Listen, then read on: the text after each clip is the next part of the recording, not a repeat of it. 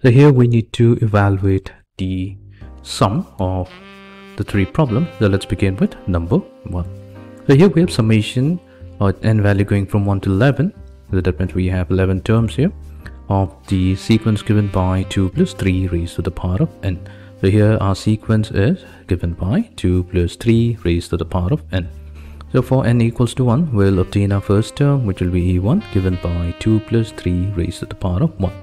For n equals to 2, so that's going to give us the second term. So a2 will be 2 plus 3 squared.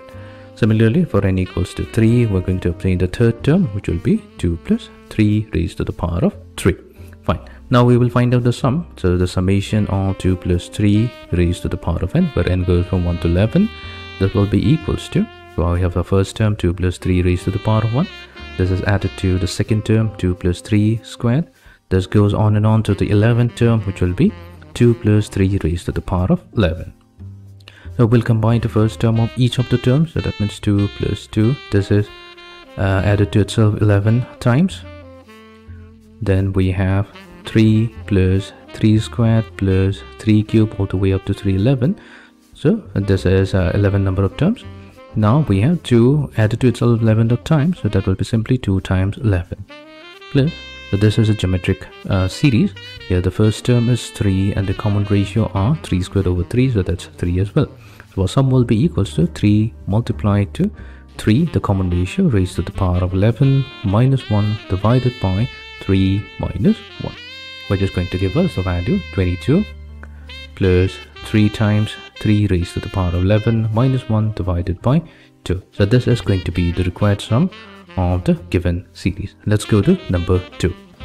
So here we have a sequence, or sequence is given by 2 raised to the power of n plus 3 raised to the power of n minus 1.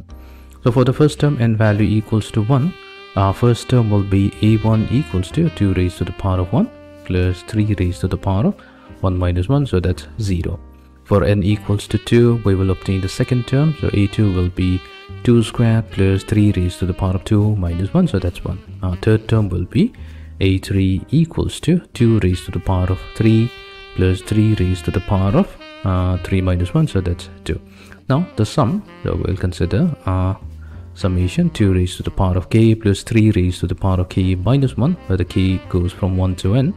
So that will be equals to our first term 2 raised to the power of 1 plus 3 raised to the power of 0 added to 2 squared plus 3 raised to the power of 1 plus 2 cubed, then we have 2 cubed plus 3 raised to the power of 2. This goes all the way up to the nth term, so we've got 2 raised to the power of n plus 3 raised to the power of n minus 1. This gives us 2 raised to the power of 1 plus 2 squared plus 2 cubed all the way up to 2 raised to the power of n. This will be the first term, and we will combine all the second terms of each of the terms. So we have 3 raised to the power of 0 plus 3 raised to the power of 1, going all the way up to the last term, which is 3 raised to the power of n minus 1. So this is a geometric progression with first term being a and the common ratio 2 squared over 2, so that's 2. And this is also geometric progression with our first term e equals to 1, 3 raised to the power of 0 is 1, and the common ratio is 3 raised to the power of 1 divided by 3 raised to the power of 0, so that's 3.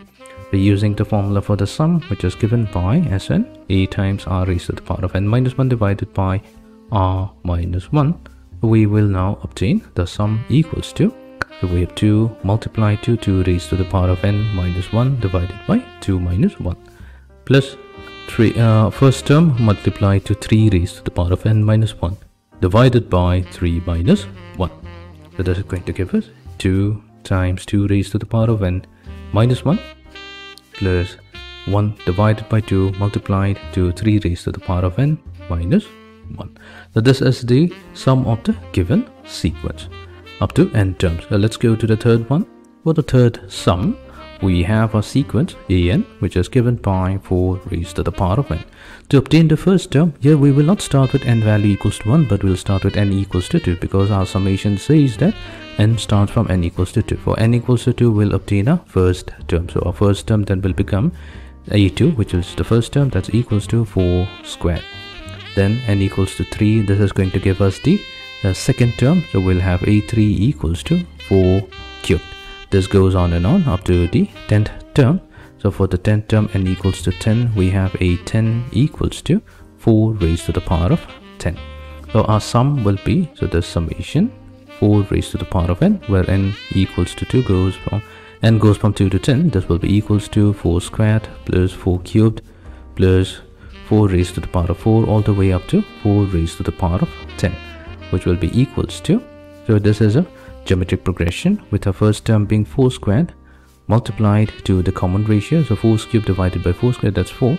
Now the question is how many terms are there, since we have starting from 2 and going all the way up to 10. So here we have 9 terms. So we'll raise 4 to the power of 9 minus 1 whole divided by the common ratio 4 minus 1. So this is going to give us 4 squared is 16. So 16 divided by 3 multiplied to 4 raised to the power of 9 minus 1. So this is going to be the final value.